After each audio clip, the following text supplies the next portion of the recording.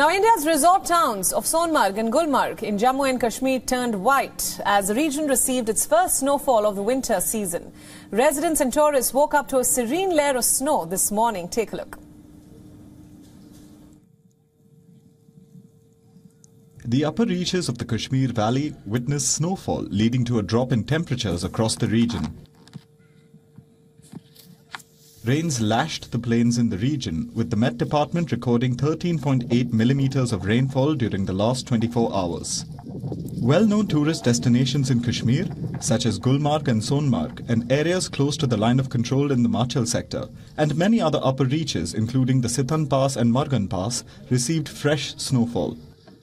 The Met Department has predicted that it's likely to snow and rain in most of the areas till Thursday, and weather will improve from Friday onwards.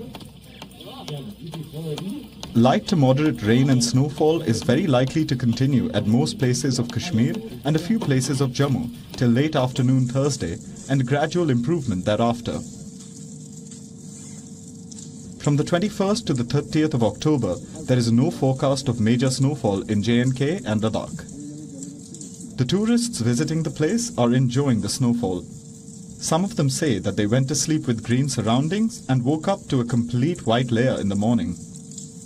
We came to Sonmarg yesterday. We saw everything yesterday was green, and when we woke up in the morning, everything is white. It is unbelievable. All the mountains are covered in snow. It is just amazing. We are really lucky. We had been waiting for the snow. Thanks to the Almighty, it's snowing here since yesterday. The fresh snowfall in the region has led to the closure of several roads, including the Sadhana Top, connecting the border town of Tangdhar and other far-flung areas. The road to Gurez has also been shut due to the bad weather. WION World is now available in your country. Download the app now and get all the news updates on the move.